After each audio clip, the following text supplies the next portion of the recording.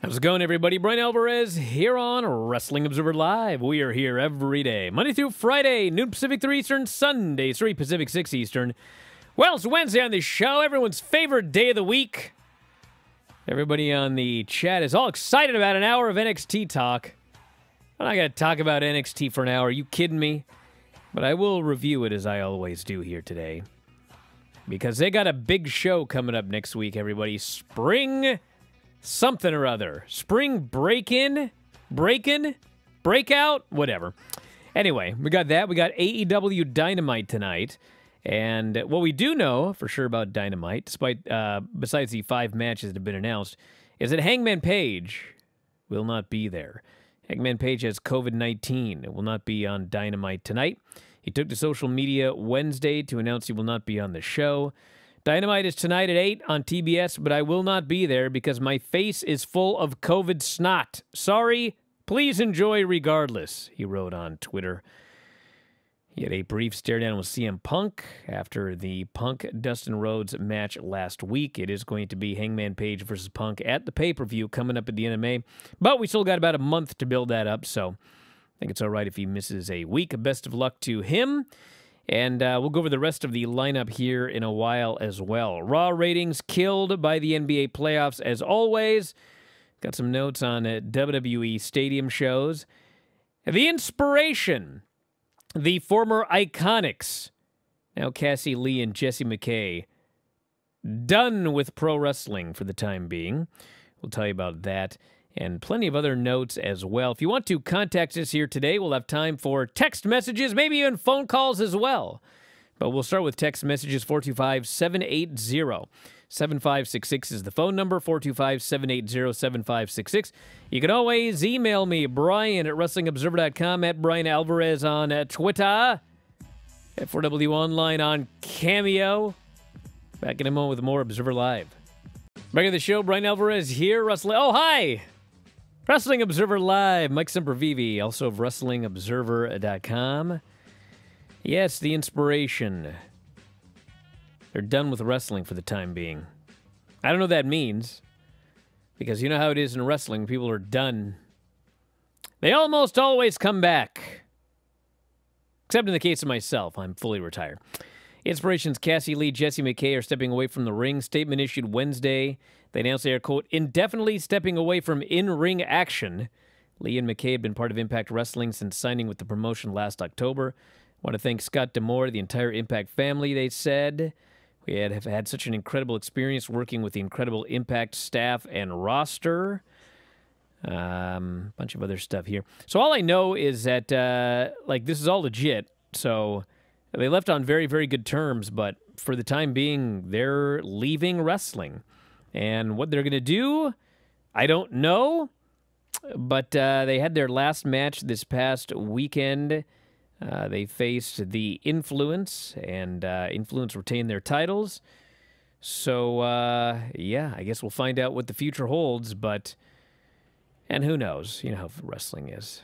Well, it'll be interesting, I guess, is contractually, I mean, you can leave, but if they decide to return to wrestling, presumably, contractually, they would have to return to Impact Wrestling and work out the rest of that contract. So, we'll see what they do if they come back. And I don't have anything more to say. That's the update. So, best of luck to them. Did Lance run them off? That's what you came up with out of all that? Do you really care? What's your favorite Iconics moment, Brian? So anyway, can we talk about Dynamite here tonight? Sure. We have Hikaru Shida, Serena Deeb in a street fight. Lance Archer faces Wardlow. We got an Owen Hart tournament qualifier with Dax Harwood and Cash Wheeler with CM Punk doing commentary. Hopefully CM Punk was not exposed to COVID when he had that face-to-face with Hangman Page last week. Have heard nothing about that. We have got Sammy Guevara, Scorpio Sky in a ladder match. And we have Adam Cole, Kyle O'Reilly, Bobby Fish, Matt, and Nick Jackson against Griff Garrison, Brian Pillman Jr., Dante Martin, Lee Johnson, and Brock Anderson. So that is the lineup for the show tonight. Probably ain't going to do all that well since we got the NBA, which brutalized Raw on Monday night again. Raw did a 1.61 million viewership, 0.44 in the 18 to 49 demo. The Brooklyn Nets Boston Celtics game, 3.83 million viewers and a 1.33 18 to 49. Utah Jazz and Dallas Mavericks, 3.19 million and a 1.17 at 18 to 49. So these basketball games, they kill everything. What's the normal first to third hour drop?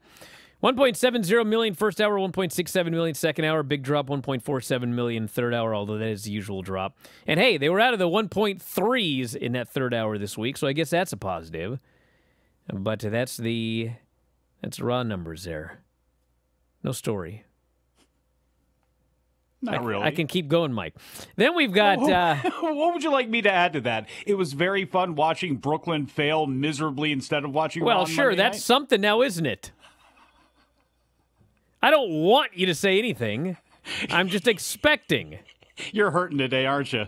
No, I got a lot of... Hey, listen. You guys want me to talk about NXT 2.0 for the rest of the show? I can. So you can either jump in with some commentary or I'll just continue on here. It's not even a threat. I got a lot I could say about this show. I don't know why everyone hates NXT 2.0 so much. I mean, it's a bad show, but, I mean, God, did you guys not live through, like, WCW Thunder and Nitro? Brian, that was 25 years ago. It was, Maybe but not. my point is, like, God, the show's, I mean, it's not a great show, but... And there were some good matches on the show. Hey, Roxy's going to be a star no matter what happens. I don't know if I'd go that far. Well, but she's very good. Like, she worked rings around Mandy Rose. God bless Mandy Rose, but, I mean, we'll get into that later. I'm trying to avoid it. You guys are trying to goad me into it. And, here's another thing, by the way. Yes. I'm sure this person's joking, but he goes, I'd rather watch Prime Thunder. Bro, you guys don't get it. Everybody says stuff like that till you actually go back and watch Thunder. Bro, Thunder didn't have a Prime. You watch 3 episodes of Thunder, and you're going to be begging to watch NXT 2.0 again. Remember the Natural Born Thrillers? We got a lot of that on NXT 2.0. I lived through all of this. Yeah, all of this. Oh, how easily... Actually, it's not really... I mean, it was 25 years ago or whatever, but...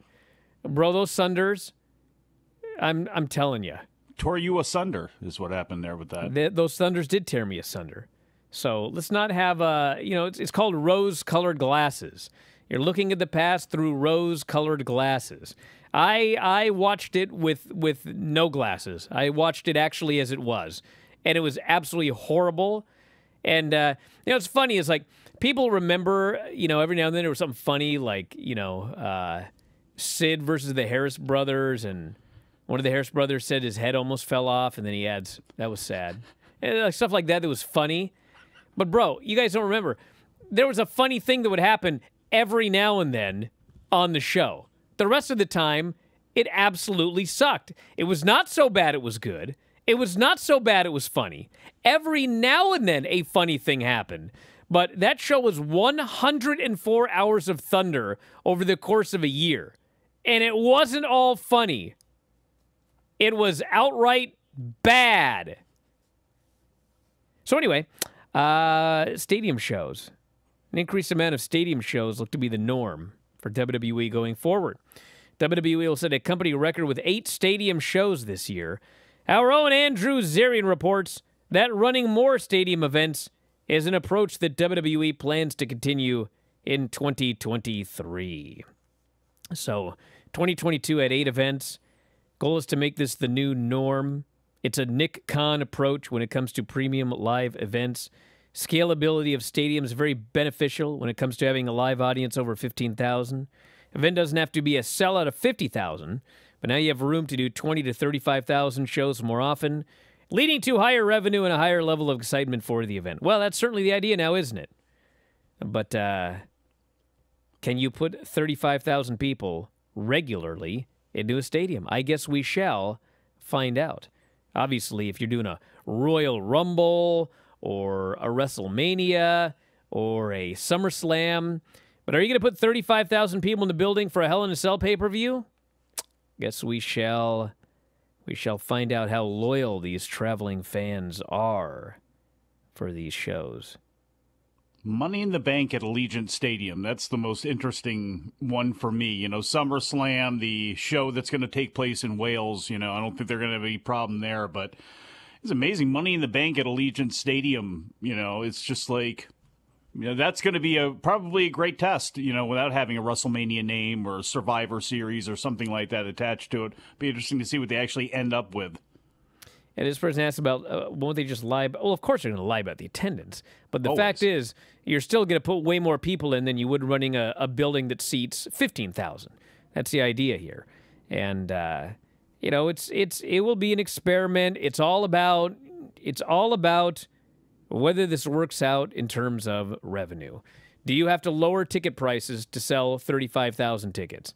Are you going to sell 35,000 tickets? Is it worthwhile to rent the building? And then you do the math, obviously. I'm not a math guy. But if it works, then you continue running at stadiums. And, I mean, the big thing is, here's the thing with WWE, everybody. The booking sucks, and they can't create stars, okay? They have a very hard time doing that. If the booking were better, they would easily, I believe, sell lots of tickets to stadium shows for their big events. So, you know, is the booking and the star-making ability enough to, you know, sell 35,000 tickets to 10, 15 stadium events every year?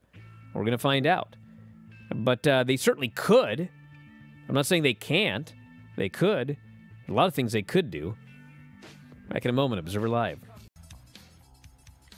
Back at the show, Brian Alvarez here, Wrestling Observer Live. Mike Sempervive, also of WrestlingObserver.com. Well, let's talk about NXT. Yay! Another thing with this show is the good workers have good matches. And the non-wrestlers, they practice all week, and then, like, on a good night, it's all right. On a bad night, it ain't all right. And, you know, I mean, it would be fine, but, like, if you've been following this whole NIL recruitment deal, I mean, the future of the show is more matches like Nikita Lyons and Lash Legend. Did you guys watch this match? It wasn't bad, okay? It certainly was not good. But what it was two very, very green, and I will call them non-wrestlers because they're not learning to wrestle. They're learning to choreograph performances. They are sports entertainers through and through. They practice a match for a long time, and then they get in there live, and then they try. And there was a spot in this match that was so funny where they both start hitting the ropes, and they both forgot what they're supposed to do. So literally, they're crisscrossing like the Ultimate Warrior and Hulk Hogan, but go in the same direction, and they're yelling at each other as they cross to try to tell each other what they're supposed to be doing. I was dying. And I just watched the show, and I thought, you know, I know that USA Network, I'm sure they want the show live, right? But this show absolutely should not be live. This is a developmental show with green non-wrestlers who have to practice their matches and then go out there and, like, do their best. This absolutely, positively needs to be a taped show if it's going to be on national television. But it's live, and so we get funny moments like this. So, you know, they did the match. Nikita Lyons won with a big kick, and the announcers just, you know, put over that Twitter's exploding every time Nikita Lyons is on TV, and, I mean, it's just so whatever it is. I mean, that's what this show is. And then we had Tony D'Angelo supposed to face Zion Quinn, who I guess was out of action due to injury. And so he gets set up for a match with Von Wagner, which at least, actually, even then, I don't know who was supposed to be the babyface. Exactly. I guess nobody. I don't know what's going on. Then we had Roderick Strong is upset that the Creed brothers keep failing. And so he has brought the Viking Raiders from the main roster. They will be facing the Creed brothers next week, which actually could be a fun match. We had Von Wagner and Tony D'Angelo, and this match was all right. I mean, Tony D'Angelo's had, I mean, at this point, it's probably, I swear to God, like 12 matches. And for a guy with 12 matches, he's doing really good. So, this was not like you're not getting a 5-star match or anything close, but it was fine. And then, Legado del Fantasma showed up, and there was a distraction. Escobar took out D'Angelo's knee with a crowbar. D'Angelo sells and sells. He finally jumps in the ring to break up the count. He gets kicked and pinned by Von Wagner. I mean, the way this was worked, it was like Tony D'Angelo was supposed to be a babyface. But like later in the show, Legado del Fantasma were babyfaces. But I think they're all heels. I am so baffled watching this show. We had a Toxic Attraction segment with the former Roxy. She'll always be the former Roxy to me. This set up a match with Mandy Rose tonight. I thought for sure they'd do Gigi Dolan next because she beat JC Jane last week. But no, it's just this week it's going to be Mandy Rose. Fallon Henley, they're going to be doing a match later, a 6-person with Legado. And that one woman who we just cannot identify, and they never identify her. They never give us her name. She walked by, and Brooks Jensen, he's all distracted, because he's got some problems down there. And he was yelled at for that. We had Grayson Waller. So they got this guy, Nathan Frazier, from NXT UK. He's supposed to debut. And Grayson Waller comes out, and he interrupts the debut, and he starts cutting this promo. And he starts burying Nathan Frazier for having a horrible haircut. And, here's the thing, everybody. When you're a babyface and the heel's telling you that your haircut sucks, and with all due respect, your haircut sucks, it might be time to get a new haircut. So then, for some reason, Andre Chase and Bodie Hayward, which is a great name. It's one of the rare great names in this company. They're in the crowd, and then they get in the ring, and they distract Grayson, and then, Nathan Frazier jumps off the top with a dropkick and then does a bunch of spots. So I guess Chase University are baby faces, but I don't know why. And Nathan Frazier is now aligned with them. And he's you know what this is? For those of you that watched before y'all gave up, what they're doing with Nathan Frazier, it is exactly what they did with Kurt Stallion. Exactly. Oh, no. Except Nathan Frazier has a much worse haircut. He hasn't had anywhere near as cool of a promo as the Stallion did. You remember that? Oh, I remember. Remember those acting chops he had when he was laid out on the ground? Don't think I don't remember any of this. Guys remember in it was about 2001 or so, Shawn Michaels had been gone for a while, and then there was like one show where he came back and he decided he was going to cut his hair to here and Dutch straight boy? all the way around. Page Yes. boy. God. Well, that's what this Nathan Frazier has done. I don't know what he was thinking in 2022. By the way, the former Ben Carter, for everybody out there who does not watch NXT. Yeah, Ben, get a Ben Carter haircut, whatever that would be. And then we had Katana Chance and Kaden Carter versus Yulissa Leone and Valentina Feroz. And what's so funny? The Road Warriors. Well, the Road Warriors neon, whatever the hell it was, shoulder pads that they had on that they came out with. So I don't know. I cannot figure out this Yulissa Leone and Valentina Feroz thing here because first off, their gimmick is that they just they do a lot of shaking. They do a lot of shaking. Okay, and then one of them, I think it's Yulissa Leone. Okay, this just I mean.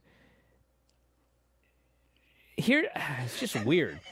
The way she moves in the ring is like, it's totally wrong, okay? Everything she does when she moves looks totally wrong, but her stuff looks good, and she can actually kind of work. Well, what do you mean by that for the layman out there who's never been in the ring before? Just like, stands up too tall, and everything looks totally unnatural and awkward, but she still manages to pull everything off. I can't even explain it. It's just like, it's so weird. But I was watching the match, and at the beginning, it's like all they're doing is just shaking their ass and moving weird. And I'm just watching this thing going, what? But then, like as the match kept getting, by the end, it was actually a good match. So I don't know. It leaves me with, I have no words, except somehow they had a really good match. I don't know about really good, but it was good. And, yeah, that was that. Legado del Fantasma. So, old BJ gets beat up in the back, and the babyfaces presume it's Legado del Fantasma. But we later find out that it was actually Von Wagner who was sent to beat him up because he'd been rubbernecking on the woman who they don't identify. That's what happened. So it ended up being 2-on-3, and this was also a good match because you got Legado del Fantasma in there, and they're very, very good. And Fallon Henley, I mean, she's not bad, and Josh Briggs is, he's every big man they've ever had on this show. I mean, you can rattle off every big man tag team partner they've had from, I've already forgotten all of their names, but Tucker, all these guys. He's exactly like all of them, but he's fine. He's perfectly serviceable, and this match was good. And of course, they got beaten because it was 3-on-2, but that match was totally fine. Solo Sikoa and Trick Williams, I mean, wasn't very good. Trick Williams very, very green. And the funniest thing about this match is they have Cameron Grimes on commentary. Cameron Grimes is a great promo. I have no idea what was going on commentary. His commentary was not good at all.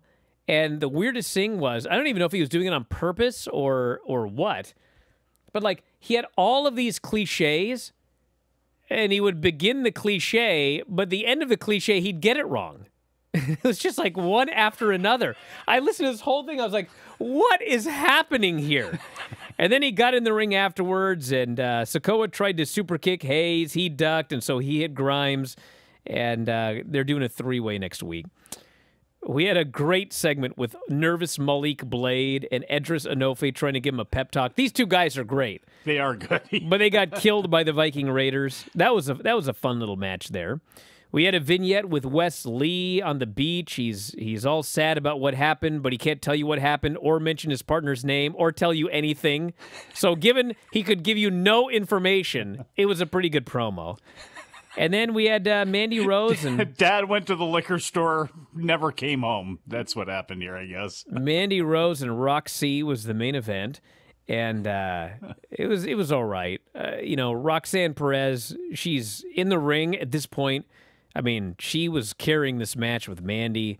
I don't know what's going on with Mandy. I don't like to say bad things about people, but her promos and her work, like, this is where she was years ago. There's been no improvement over all of these years. I don't know if she doesn't care or what, but she won, so they beat Roxanne, which I couldn't even believe. And Maybe she's just leveled out in their system. After the break, we'll talk more. Observer Live. Glad to see all the praise for my NXT reporting here, so I'll continue on. By the way, throughout the show, they've got video packages for all of these women that will be in the breakout tournaments coming up.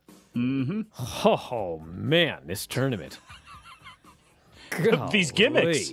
Alexandra York is back. Talk about putting something out from 35 years ago. We got Sloane Jacobs. She's going to be there. And Sloane. Look at some of these other names that they've got. Kiana James. Who else do they have? Alba Fire. She explains it like she spins fire around now or something like that. That's why she's that. I'm not kidding. I know. Well, she had a stick she was dragging across the ground, wasn't she? May have been. Anyway, after that Mandy Rose match, she won, and then Wendy Chu showed up, and she was going to shoot him with a super. So I gotta. Yeah, please. Why do you guys not watch this show? So Mandy Rose beats Roxanne.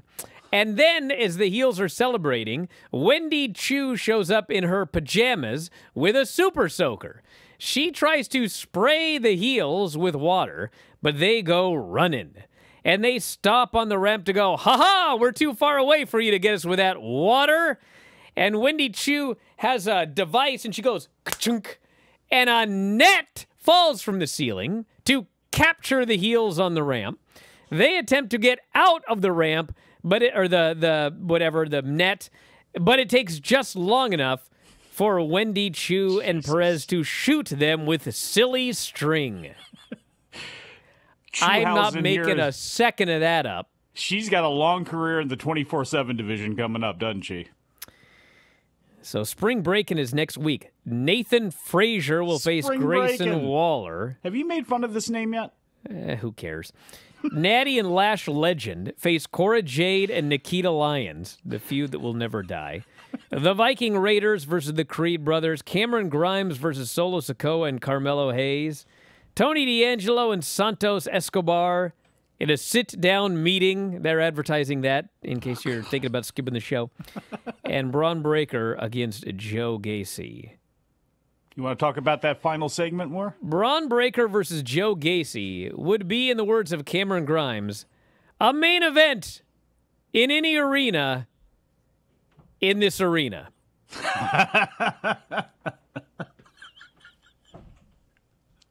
I'm seriously going to go back and listen to that whole segment and try and figure out what was going on there. Oh, my God. Then we should actually take a list of the people that are on this show and actually just divide them on a piece of paper on baby faces and heels and see how many names actually fill up.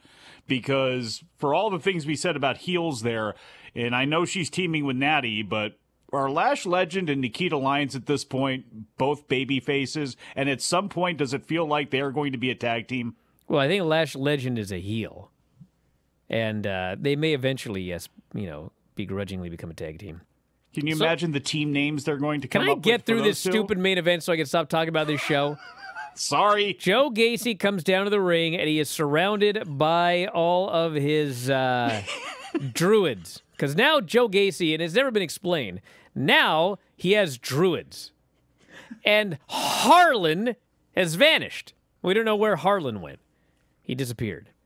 But who needs Harlan when you got 24 druids?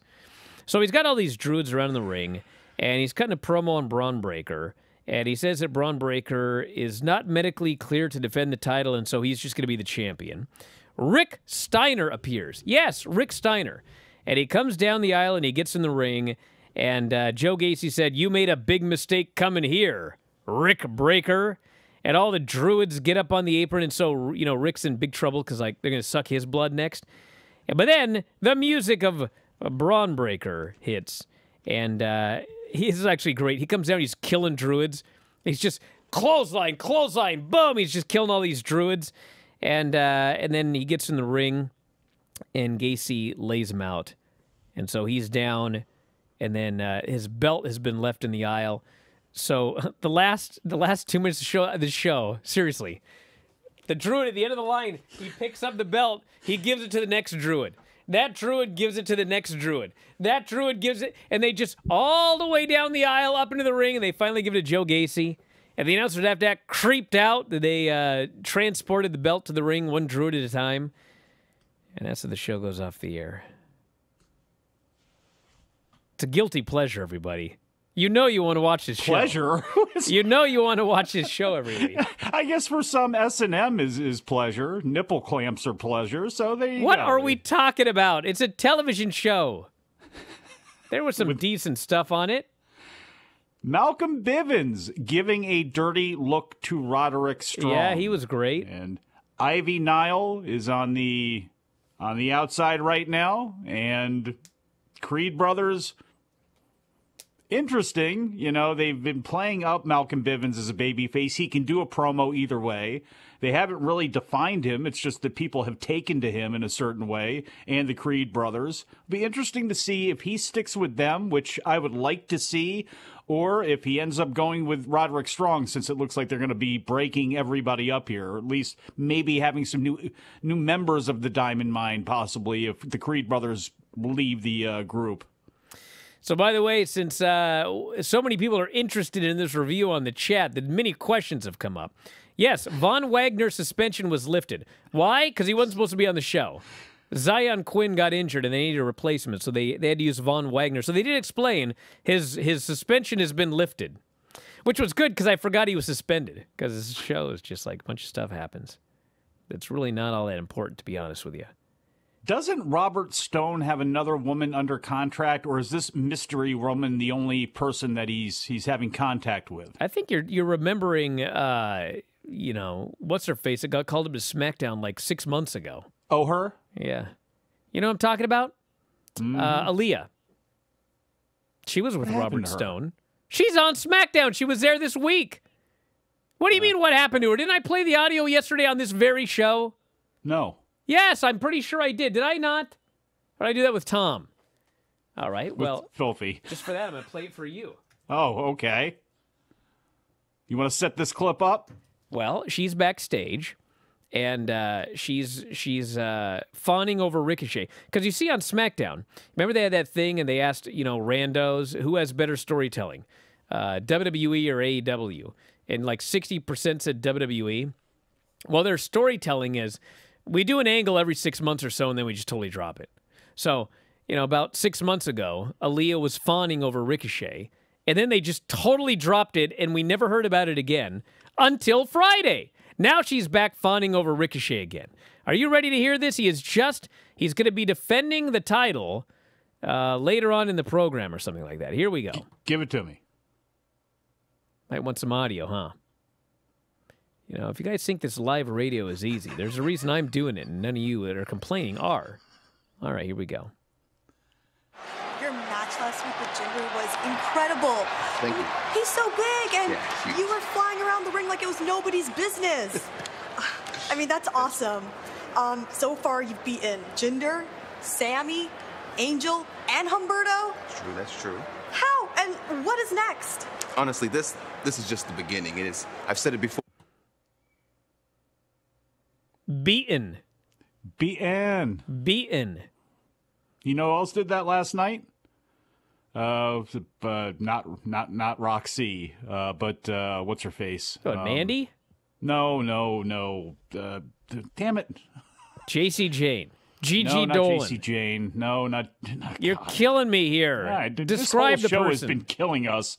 Small, black hair. Cora Jade. Cora Jade also has that same inflection or whatever it would be with how she says things. Beaten. Yep. Jensen. Boomer. Let's look at some of this feedback here. Sure, people have got a lot to say, probably about NXT 2.0. Did you know some former Kayla Inlay, who was that worker who was, my favorite, Kayla Inlay. She was, she has a new gimmick where she looks like a businesswoman. Is that who that was? Yeah, apparently. Oh, I got it. I was trying to figure out who that was. Yeah.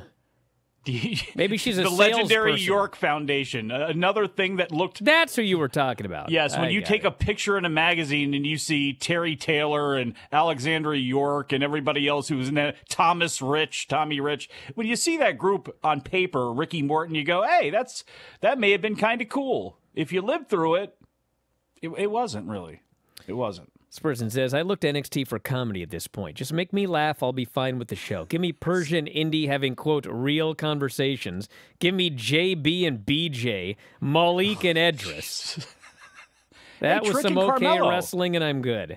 They have people on there where you see it.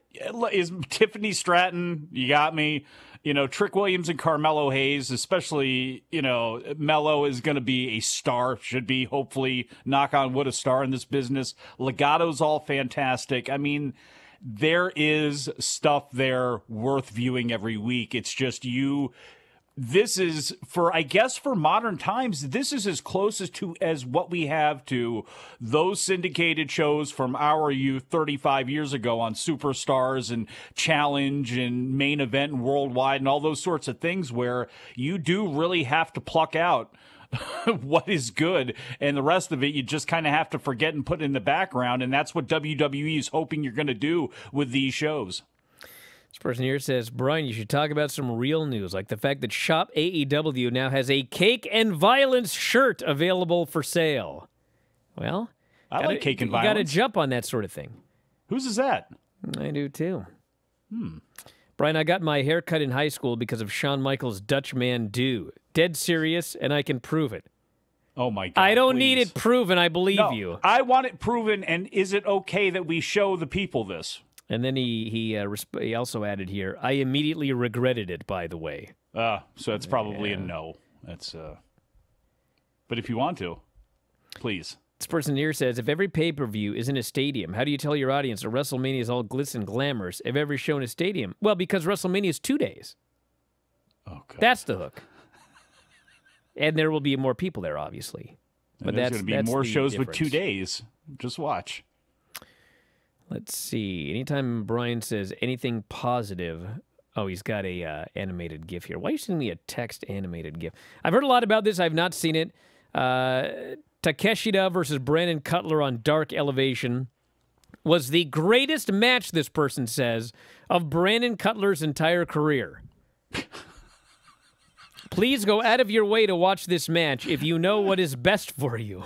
Or just watch one of the many Konosuke Takeshita matches over the last several years where he showed himself to be one of the best young stars in all of professional wrestling anywhere. I don't think you need BC for that. Let's see what we got here. Oh, Kaz Fujita. Let me just throw this one in here because got COVID. Another COVID issue. Vacated, yeah. And there are people who don't necessarily believe that, but you know. They don't believe that he got COVID? Conveniently. What, he didn't want to drop the title? That's what a lot of people would like to Well, he to did drop the believe. title. Because you get stripped. No, he was stripped of the title. Well, yeah. You lose it, and you never actually lose it looking at the lights, so. I'd be disgusted. I would be. I'd be disgusted. Back in a moment, Observer Live. Back in the show, Brian Alvarez here, Wrestling Observer Live. Mike Sempervive, also of WrestlingObserver.com. Speaking of stadium shows, SummerSlam, Nissan Stadium, Nashville, Tennessee. The show is currently set up for 34,434, according to WrestleTix. They have sold 19,949 tickets. And the show is a long way away. It's July 30th, so April. Can you stop chomping on the air? Dude, April, you're muted for a second. We got July 30th, so 3 months. And at this point, they're selling 231 tickets a day. So it is drastically slowed down after the pre-sale. But presumably when we get some matches announced, et cetera, I'm sure they hope it will pick up again. But that is the update on SummerSlam right now. And, bro, what are you eating on the air? You see this, Brian? Somebody likes me, okay? Somebody liked me enough to send me a whole box of various insomnia cookies. Wow. And you know who that person was? It wasn't you. It was our fine producer, Dom, well, a real friend and hero. Dom's got heat with me now, since he decided to eat them during the final segment of the show and chomp. That's what that button's for, everybody. Anyway, hey, listen, tonight, AEW Dynamite. I will be recapping that show with Dave for Wrestling Observer Radio tonight, plus all of the news. Tomorrow, we will recap it here on this program. And that is the plan. So we're going to wrap it up here for today. I think Mike, as always. I guess Dom. Callers and listeners, Twitch homies. Those of you that actually pay for YouTube. We'll talk to you next time. Wrestling Observer Live.